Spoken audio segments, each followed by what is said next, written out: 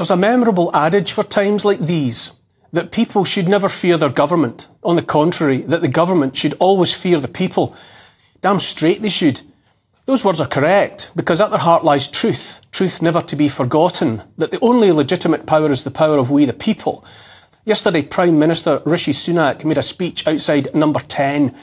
Unelected Prime Minister Sunak leads a government from within an establishment that has for years made possible and then turned a blind eye to the very anger and pain that is only now a problem he wants to bleat about. At the heart of it was a vote, a by-election, that didn't go the way of that establishment. In simple terms, if a Conservative candidate had been returned in Rochdale, it would have been business as usual. Frankly, it would also have been business as usual even if a Labour candidate had been handed a majority, or a Liberal, any establishment puppet. If any of those options had come to pass, courtesy of that same electorate, no one would have blinked. But something else happened instead, something not in the playbook.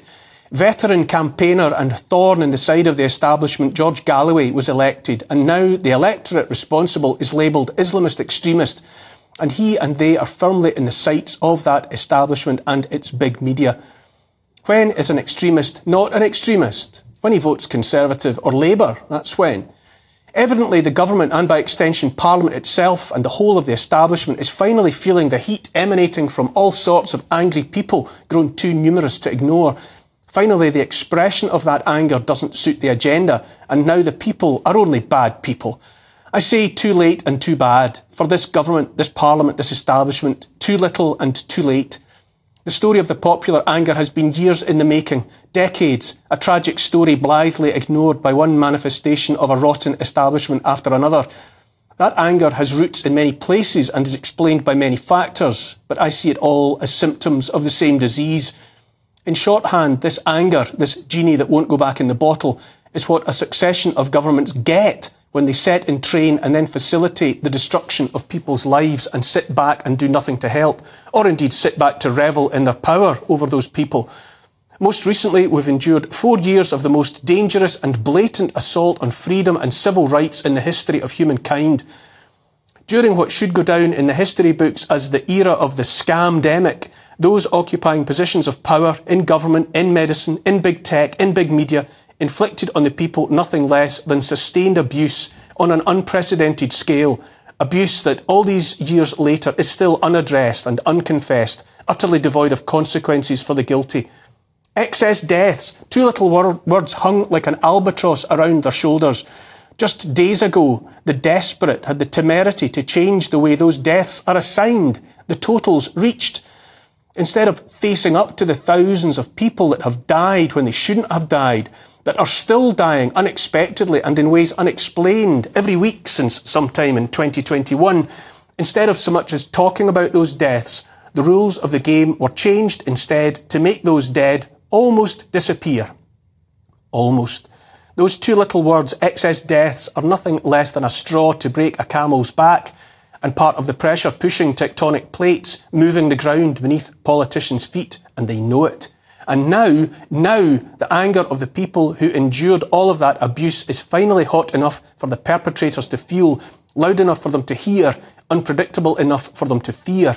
And true to form, true to the playbook, they must deflect and distract. Right-wing and Islamist extremism, oh yes, that'll do nicely. During the years of the COVID debacle, those politicians, doctors, scientists, big technocrats, big media were only confident and blasé. And so confident and blasé have they been until very recently, they've not even sought to deny the many ways in which they colluded on a global scale with measures and policies that destroyed millions of lives and that will destroy millions more. By the hand of those perpetrators, trust in the state was destroyed for millions for whom it will never return. Likewise, trust in science, trust in those physicians and other medical professionals who threw their oaths, first do no harm, onto the floor and trampled them while they made TikTok videos of their group dance routines. And now the people, too many people, for too many reasons and in too many places, are too angry to be ignored any longer. We have witnessed, indeed we continue to witness, the biggest transfer of wealth in history. We've suffered assault on privacy, assault on bodily autonomy, on freedom of speech, freedom to travel, to work. We suffered the insufferable authoritarians who revelled in their power and grew fat on the take. And whether those authoritarians knew it or not, the anger rose like floodwater. More of their evil nonsense in pursuit of the suicide of net zero finally provoked farmers to rise in protest, protests that spread all across Europe with the full-throated support of growing numbers of citizens. The anger's everywhere you look. Here, across Europe, the USA, even in Canada, once the most liberal of places, there is righteous fury in the aftermath of the crushing of the truckers' protest that saw another entitled, designer-suited puppet, Prime Minister Justin Trudeau, invoke the Emergency Act so that he might freeze protesters' bank accounts, throw them in jail. The USA has no functioning southern border, so that millions of unidentified migrants arrive day and night, changing, perhaps forever, the demographic and therefore the traditional voting patterns of state after state. There's talk of secession, even of another civil war. The UK has no border either, none that stops new arrivals by the tens of thousands every year, and people are angry and about more and more every day. I listened to Rishi Sunak's speech, unelected Rishi Sunak, and its background music of someone nearby howling some or other anger. His words, if they were his words and not the product of ChatGPT, give me a 10-minute speech that makes me sound patriotic and like I'm the champion of democracy and the common people. Honestly. He said Britain is home to a democratic society with a proud past, a reasonable country and a decent people. He said we are a country of great achievements and enduring values and building Britain together. Talk about a brass neck. Where was this sort of rhetoric from Sunak or any other sock puppet when for decades spokesmen and women for communities up and down the country reported lives torn apart and for their troubles were labelled by the establishment as racists and fascists? Where was the talk of a proud past when statues were torn down, as schools and universities brainwashed generations with the certainty that here was a racist, colonialist, imperialist country? Where was the talk of building Britain together then? He said there were forces here at home, quote, trying to tear us apart.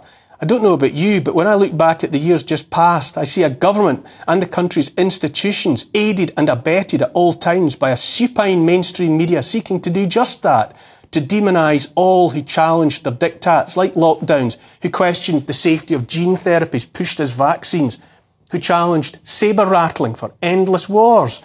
Where was the government's support for peaceful protest when the mainstream media could think of nothing better than to call for so-called anti-vaxxers to be stripped of freedom, maybe have their kids taken from them, maybe be injected against their will?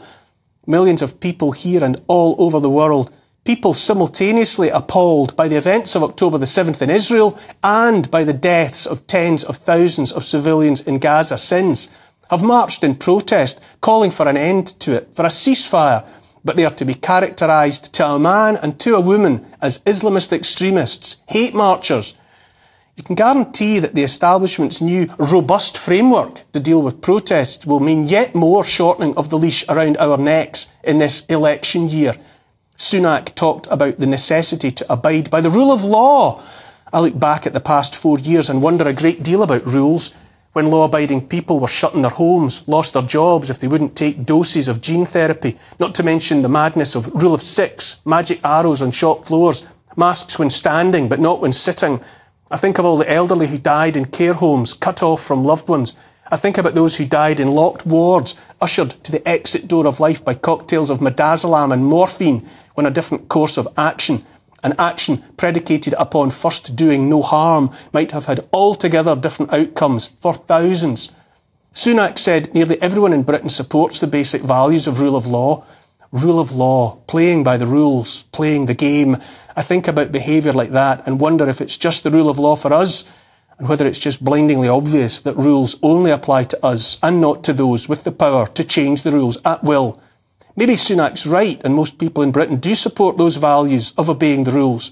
But if you're asking me, the small and vocal hostile groups who do not, as he described them, is a neat description of the inhabitants of Westminster itself. He said extremists and the far right were equally desperate, two sides of the same coin, which was rich coming from one of the two cheeks of the same backside, presently sliding up and down the green benches of the Commons in the guise of the Conservative and Labour parties. Referring to Rochdale, he said, neither group accepts that change in our country can only come through peaceful democratic process. Does that mean a by-election that didn't work out for him? unelected as he is, already to be characterised as undemocratic. He said those extremists and right-wingers want to set Britain against Britain. He said extremists and their ilk aim to drain us of our confidence in ourselves and as a people. They want us to doubt ourselves, to doubt our country's history. Really, Rishi? I'd got the impression that was your job. Here's the thing. Politicians are properly rattled now after years of cynically frightening the people. What Sunak was up to yesterday was textbook gaslighting. Don't fear us hard-working MPs. Fear those neighbours of yours instead. He invoked, too, the wrong side of history, which is a reckless, some might say desperate move by a puppet up to his strings in the wrong side of history. I agreed on one line he had, that our Britain must not be a country in which we descend into polarised camps, but he and his ilk have long since surrendered the right to say as much. The same people who cheerfully and ruthlessly exploited propaganda to drive a divisive rhetoric when it got them what they wanted, now want everyone to pull together as one, as a shield to protect them from the consequences of their actions. As the adage would have it, Parliament is afraid of the people once more, all of the people. This is a good thing.